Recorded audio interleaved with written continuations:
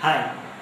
Historical knowledge of mathematics can broaden the outlook, enrich minds, and motivate the learner to contribute something towards the development of mathematics.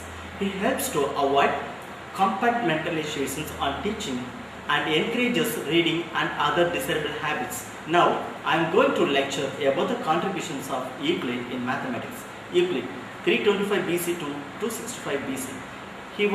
He is called as a father of geometry.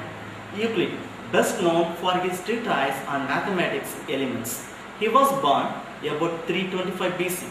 Little is known about his life except that he taught mathematics about 300 BC in royal school at Alexandria in Egypt that has been founded by Ptolemy, the successor of Alexander the Great. He must have studied Plato's academy in Athens and learned the geometry of Euclid and Thiyagu, of which he was familiar. He is considered one of the great Greek mathematicians. He died 265 BC. Euclid elements. Books are given the content of subject matter are the 13 books of the elements. Book 1. Book 1 proves the elementary theorems about triangles and parallelograms and ends with the Pythagorean theorem. Book 2. It has been known as a geometrical algebra because it states algebraic identities as theorems about equivalent geometric figures. This book contains a construction of the sections, the divisions of line into two parts, such that the ratio of the original line to the largest segments. It also generalized the Pythagorean theorem to arbitrary triangles, a result that is equivalent to the law of cosines. Book 3. It gives details of properties of circle. Book 4 deals with the construction of regular polygons, in particular the pentagon. Book 5 developed the general theory of ratios and proportions. It formed the foundations for the geometric theory of numbers, the foundations for the geometric theory of numbers until an algebraic theory developed in the late of 19th century.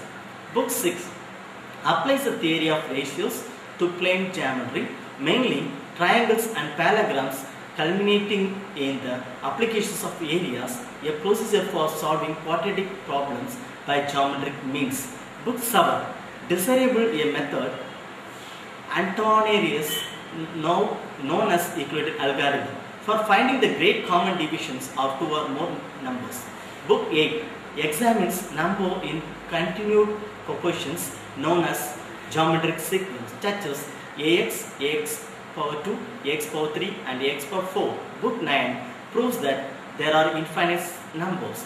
Book 10, which comprises roughly 1/4 of elements, seems disproportionate to the importance of its classifications of incommensurable lines and areas. Book 11 deals with the intersections of planes, lines and parallelopipeds, solids which parallelograms as opposite faces. Book 12 provides Euclid's method of escassions to prove the areas of a circle are to one another as the squares of the diameters and the volumes of the sphere are to one another as the cubes of the diameters.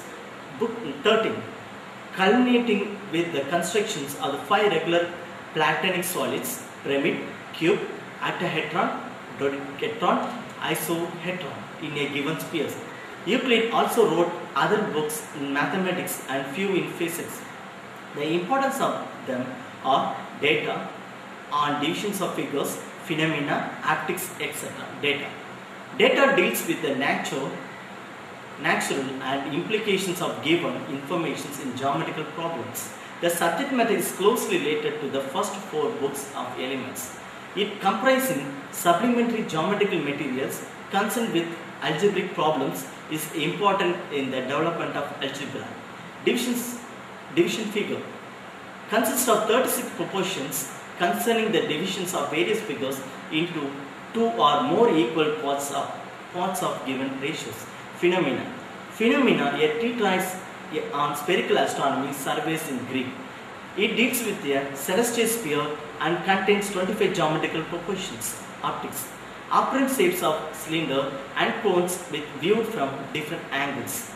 Euclid contributions. Euclid proved what is generally known as Euclid's second theorem, that prime numbers are infinite. He thought about the three current problems of time, namely dividing an angle into three equal parts, making double of a cube, obtaining square from a cube. He solved unsolved problems related to irrational numbers. He also discussed that called Euclidean algorithm for finding the greatest common divisors of two numbers. He is created with the well-known proof of Pythagorean theorem. He also formulated few mathematical treatises. Euclid axioms. The following are the Euclid axioms.